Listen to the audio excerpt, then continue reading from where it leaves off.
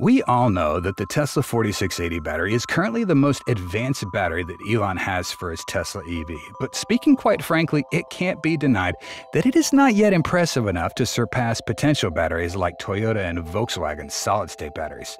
However, that's going to change soon as Tesla's aiming for the 4680 battery Gen 3 with at least two crazy changes that'll make it the leading battery technology in terms of chemistry. Of course, if Tesla succeeds. So, let's get into what is this 4680 battery Gen 3 change. You may not know yet, but 4680 batteries has actually gone through two generations, initially in the Model Y, but it was not very efficient, so Tesla took it out to go back to using the 2170 and LFP.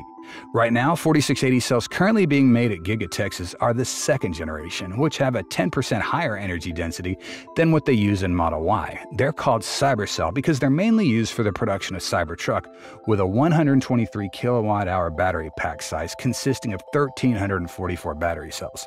Although it does provide quite good performance, it's clearly not enough, and Elon realizes this is not the final destination of this battery technology.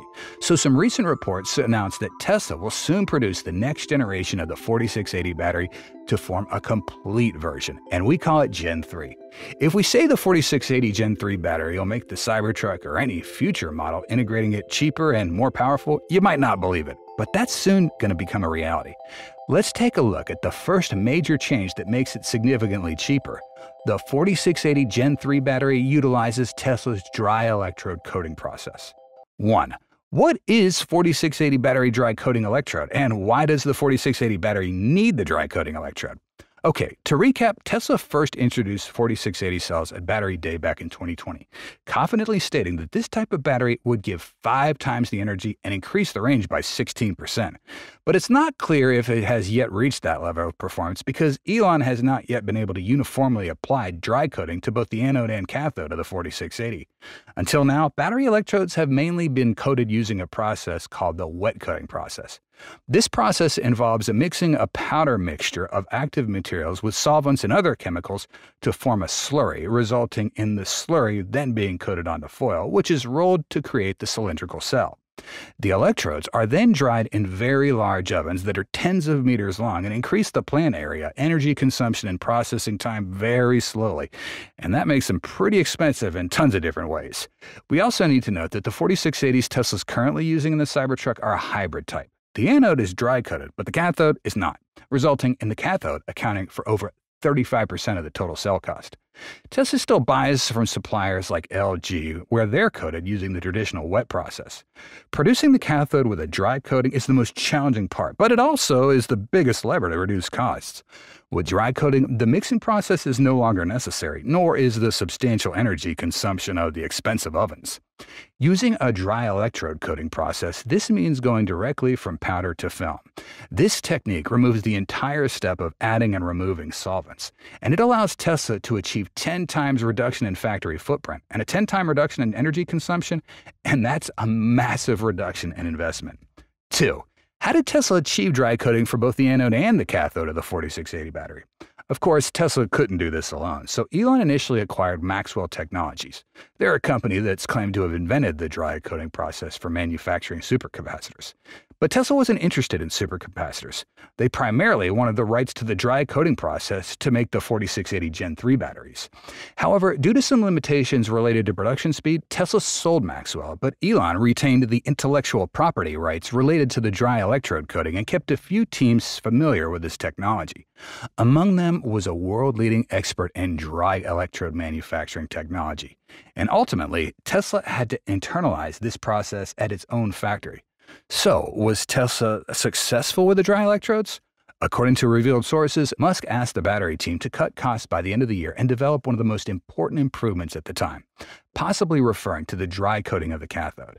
The info cites 3 informants. 2 of these sources also said Elon might abandon battery cells if the issue isn't fixed by the end of the year. But the good news we've received is that a report from China claims that Tesla did finally resolve the dry cathode coating process, paving the way for a major cost reduction for its 4680 cells. This allows the company to make both anodes and cathodes using dry coating technology. The report also states Tesla plans to mass produce and install 4680 cells cells with dry electrodes for consumer vehicles by the end of the year. This info has been cited by people said to be familiar with the matter, and it's also been confirmed by the Chinese publication Late Post. Although this process was perfected in 2022 and proven successful in the lab, scaling it up for production has been a nightmare with dismal yields. According to a report by Late Post, the issue is that the dry-coated cathode rollers kept breaking down because the cathode material is much harder than the anode material. Each breakdown led to 45 days of downtime, contributing to increased costs in Tesla's battery division. The solution was to replace the equipment with better machines, but this required additional expenses that Tesla's management did not approve of at that time. However, Tesla eventually figured out how to produce a battery anode using the dry process. This is crucial because, as mentioned, the cathode part of the battery is usually a lot more costly than the anode. Therefore, producing the cathode using the dry process will significantly cut the production costs of Tesla's 4680 batteries. 3. How will the energy density of the 4680 Gen 3 battery increase? When the Maxwell Technologies acquisition happened, Dr. Maximilian Holland wrote that Tesla's 4680 battery cells cost around $100 a kilowatt hour, but dry cell electrode manufacturing technology is expected to cut the cost of the cells by 10 to 20% compared to traditional wet cell manufacturing techniques. So, if Tesla is as successful as reported, the 4680 batteries are now a lot cheaper, at about $80 a kilowatt hour, close to the price of the cheapest LFP battery cells currently on the market. Dr. Holland also said that with a successful dry electrode process, Tesla's going to save time, and the environmental benefits will also bring significant other benefits, along with some other performance benefits that Maxwell alluded to and Tesla is certainly keen on, because these benefits include energy density hitting 300 watt-hours a kilo compared to 500 watt-hours a kilo instead of 232 to 244 watt-hours per kilogram like the Cybercell has in the current Cybertruck. So, how does the energy density of the 4680 Gen 3 battery go up?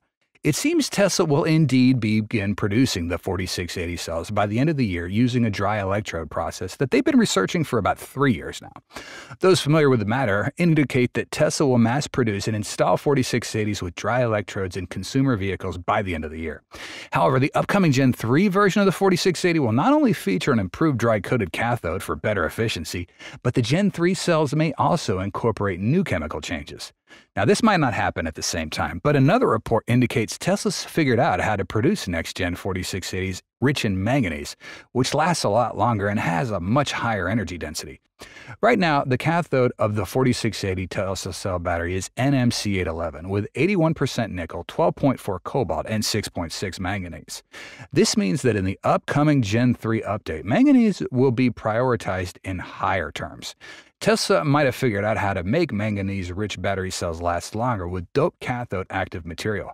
Manganese-rich cathode active materials like LiMn204 have long been considered an interesting option for their low-cost, high-voltage, and relatively low environmental impact. But they haven't been seriously considered for EVs due to the tendency for rapid degradation. Now Tesla has patented a new doped manganese-rich cathode active material that it claims to have increased the longevity of those battery cells. In the patent application, Tesla says that its doping of the materials results in better capacity retention at 50 cycles than regular manganese-rich cathodes. 50 cycles, that's still nowhere enough for electric vehicles, as it would represent about 12,000 miles of driving. That said, 94% capacity retention at 50 cycles, that's still a good sign as degradation often slows down, and therefore, the battery could still have decent retention at much higher cycles. Back in 2022, Elon said in regard to manganese is an alternative to iron and phosphorus for scaling cathode production to several terawatt-hours a year. Manganese also requires less lithium, and it operates at a higher voltage.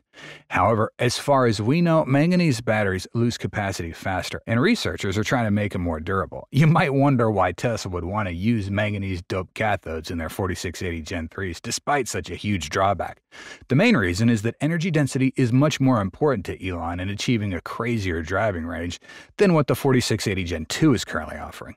Switching to a higher concentration of manganese improves the energy density in the battery cells and increases the driving range without additional cost for Tesla.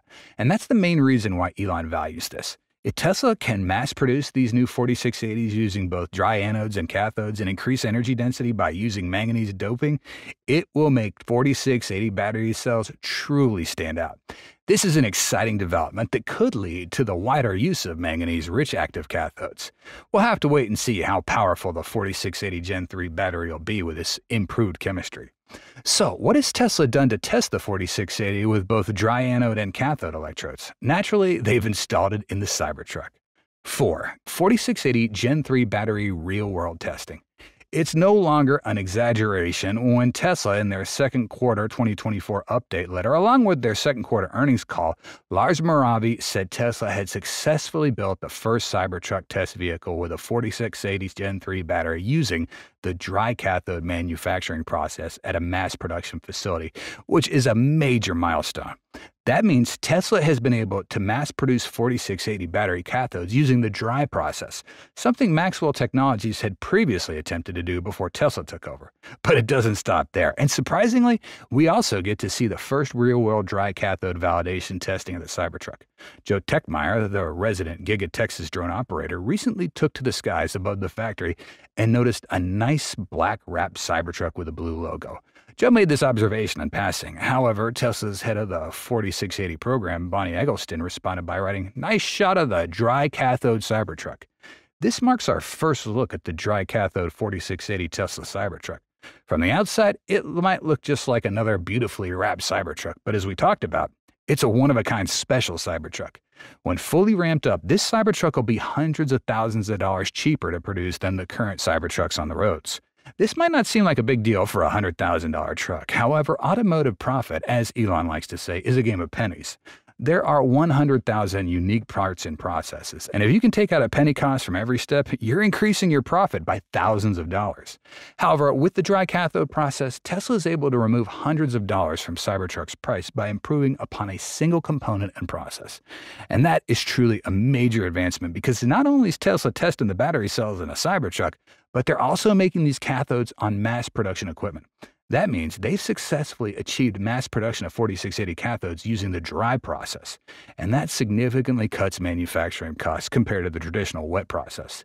Tesla plans to begin mass production of the 4680 batteries with dry process cathodes in Cybertruck by fourth quarter this year, and this will reduce battery production costs, helping Tesla cut their costs lower than its suppliers. More importantly, with a cheaper battery pack, the pickup truck's price will likely go down without compromising performance. And that's great news for those of us looking to own an off-road vehicle this year or next. Current 4680 battery production progress. If there's an automaker known for accelerating production speed and processes globally, it's undoubtedly Tesla. Recently, not only in electric vehicles, but also in the production process of the 4680, Tesla achieved several notable milestones second quarter this year.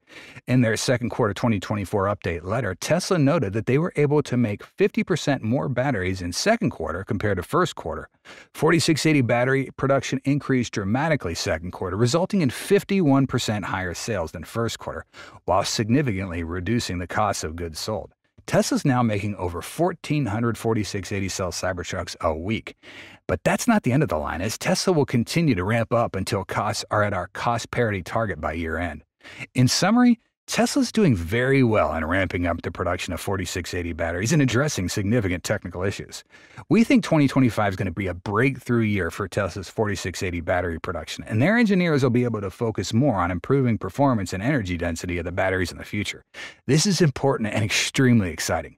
Once the production of 4680 cells gets stepped up, it's no longer going to be a surprise if dry electrode batteries will also be deployed for other new models of the company. Manganese can likely be used with a small amount of nickel and cobalt. There will be less nickel and cobalt in this new Gen 3 4680 battery. Elon Musk is not just focusing on developing a battery with higher energy density for long-range vehicles.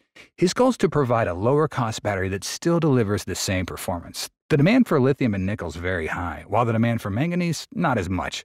Incorporating manganese batteries into production will help cut battery manufacturing costs. Research on batteries will continue and may never stop. If Tesla can reduce battery costs by a couple $1,000s and surpass LFP batteries in cycle life, then manganese battery chemistry is going to be very meaningful. There was a recent report from Reuters or another source saying LG will beat Tesla in producing dry electrode cells, meaning that making 4680 cells using the same dry electrode process as Tesla. However, this is unlikely and just typical misinformation about Tesla, as that's not expected to happen until 2026 or 27 at the earliest. It seems Tesla will actually begin producing 4680 cells using the dry electrode process they've been researching about for the last 3 years by the end of this year. The dry electrode process for the cathode is considered the most challenging part of the 4680 battery cell and the highest cost component, accounting for over 35% of the total cell cost. Therefore, we need to emphasize again how significant it is that Tesla can cut the cost of 4680 cells by around 30% while also improving energy density throughout the dry cathode.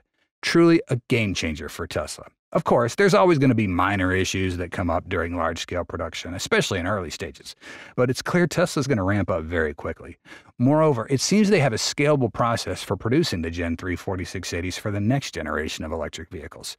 This is also significant because Tesla has years of experience, not only from their own efforts, but also from the technology they got from Maxwell Tech. Therefore, the Tesla team is confident that they have a scalable process by early 2025, and that also gives us lots of confidence. Tesla's success with 4680 Gen 3 is a major leap forward, demonstrating their battery technology should never be underestimated. They are improving day by day, month by month on every production line. The 4680 battery stands out more than Toyota's solid-state batteries, which have been heavily hyped. While the 4680s made real-world progress, Toyota's solid-state batteries are increasingly becoming more mythical. This achievement not only affirms Tesla's superiority in battery technology, but also lays a solid foundation for future advancements in the future. So, what do you think about the new success of Tesla's 4680 next-gen battery? Let us know in the comments below. We hope you did learn more about 4680 batteries' big upgrades after watching this episode. If you did, hit that like button and join the Tesla Car World family by subbing to our channel. And don't miss out on any of our awesome videos by hitting the bell icon. We value your feedback and your time. Thanks for watching, and we'll see you soon. Until then, stay safe and have fun.